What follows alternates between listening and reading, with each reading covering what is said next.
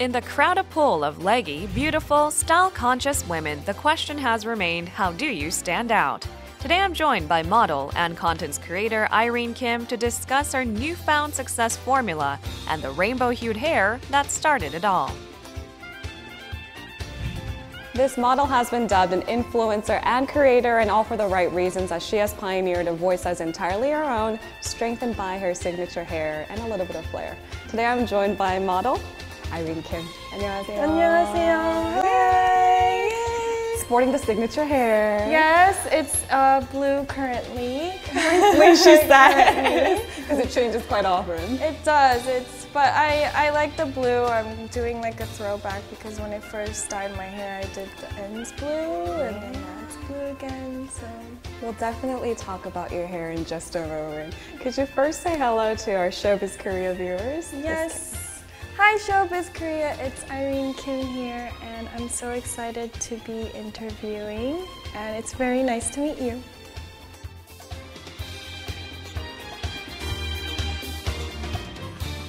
I feel like congratulations are in order because No. Ready for it? Time magazine just named you one of the top 20 next generation leaders.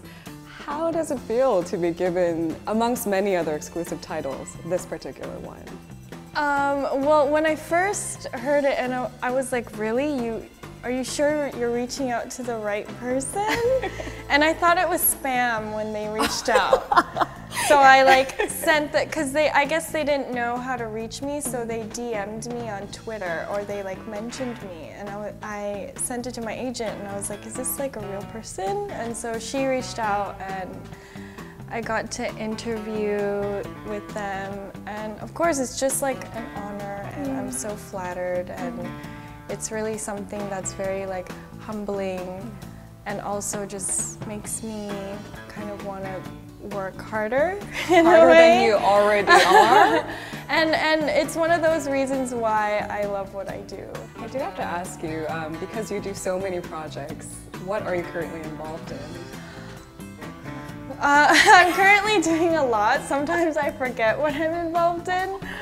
But right now I'm just really focused on working with my creative team. I have like a content production studio that you're in right now. So kind of focusing on doing things behind the scenes too. Because, you know, working as a model, I've gained a lot of experience on, you know, about social media and digital content and kind of working as an influencer, I guess. So I'm kind of consulting a lot of other brands and talents kind of to help them navigate how they can promote themselves through their social media platforms. That's so fascinating, because thanks for opening up the studio to us, first of all. Of course. Because, I mean, every inch and corner of the space is very Irene. Oh good, I'm glad you thought that way, because I picked everything, the color of the paint, the furniture, the tables, this couch. Is that like a little homage to Biggie? Yes, that's my little Biggie piggy bank. I don't think there's any like coins in it yet. Oh, there is. Oh, there is. So it's multifunctional. for Biggie's snacks. His snack piggy bank. How's Biggie doing? Biggie's good. I think he's upstairs taking a nap. He usually doesn't wake up until like 11 or noon. He has a good life. He has the best life. Yeah. Sounding a little bit He's jealous. taking a nap right now. No. All right, let's talk about your trademark, because I feel like I wanted to do this interview specifically because of your hair. Thank you. So now that you've dyed your hair a number of different colors, Yes. I have to ask, how do you choose the colors?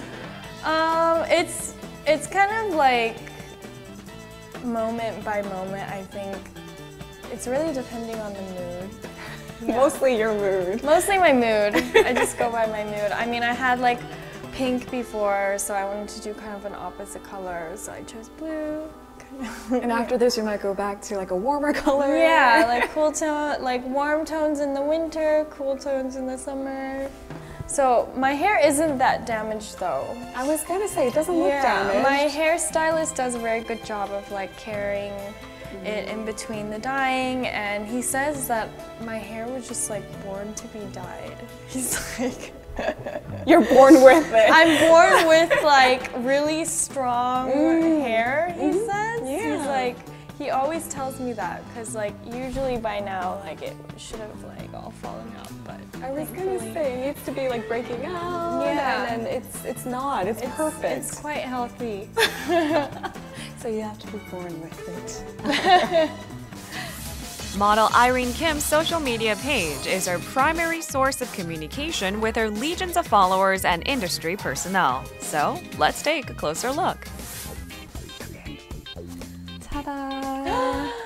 Okay. Oh my gosh, this is so cute. Is this not? It's free. You can have it. Oh, so cute. Okay, so I have to ask. Karlie Kloss was in Korea to promote a particular brand, yes. right? How did you guys cross paths? What did you guys talk about? What did you do?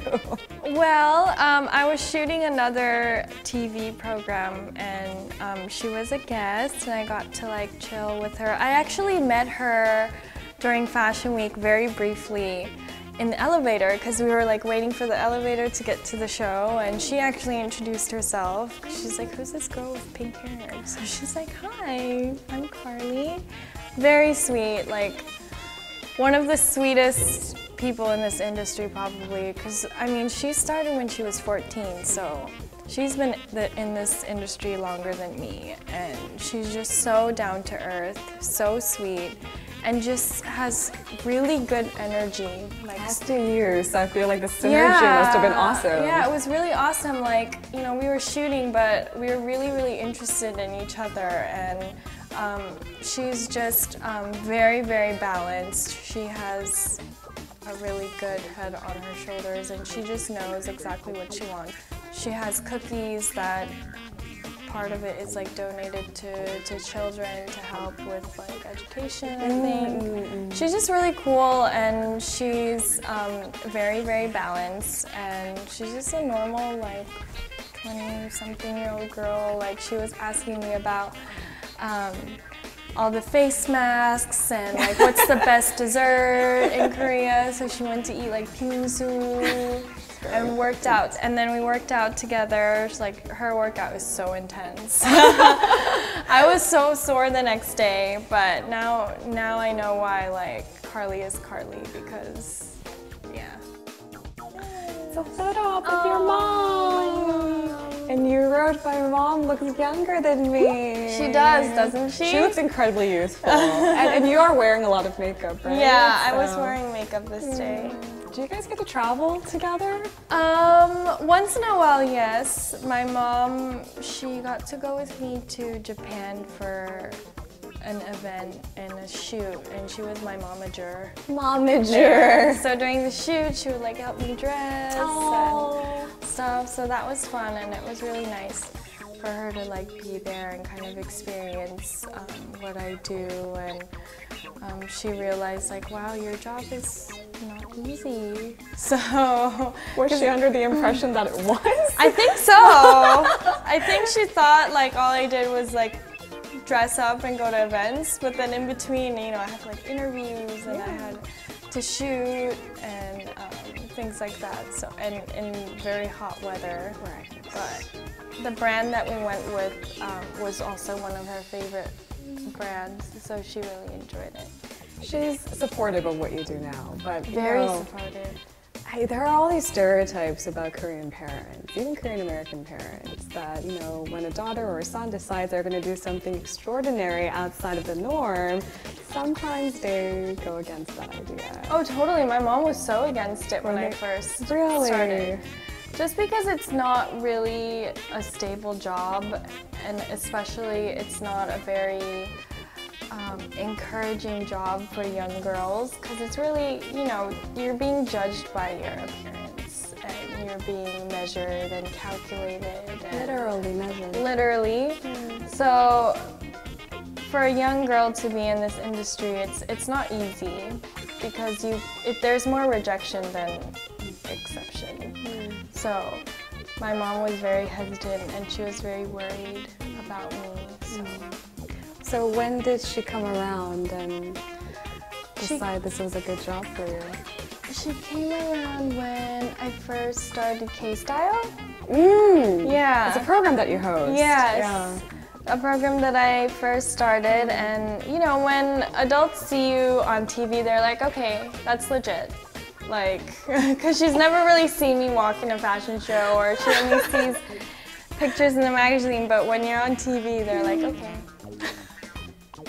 So, even my grandma, even my like grandma, she like wasn't really sure like what I was doing, and then she saw me like on TVs, and that's when she was like, all right. One last question. What else do you have planned for the year 2017?